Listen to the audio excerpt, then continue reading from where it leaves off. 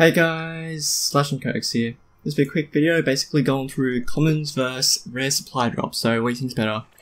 One of the devs in Infinity Ward said that zombies crates and multiplayer crates, they have the exact same chance for those weapons and stuff, so it doesn't really matter where you go through. So that's why I'm testing out in zombies, because you do get the additional Fate and Fortune cards that I prefer to stack up. Yeah, as you can see by this video, I am having a little bit of bad luck going through this stuff.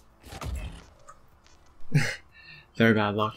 But yeah, the commons, when going through it, it seemed like the commons are better because you get about, well, 3 times the worth out of it. And with a rare, I get a really ridiculous amount of salvage, and that's really it. A rare amount of salvage from a rare. So that is pretty disgusting. And well, my commons, I got legendaries and stuff like that.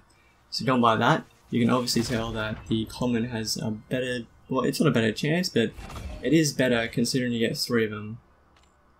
There's always better chances in getting 3 rather than 1.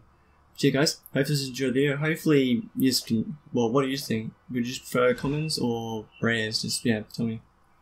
Yeah, but me, I prefer to just go through commons, it's so much easier. But you guys, I'll see you next video. Bye guys!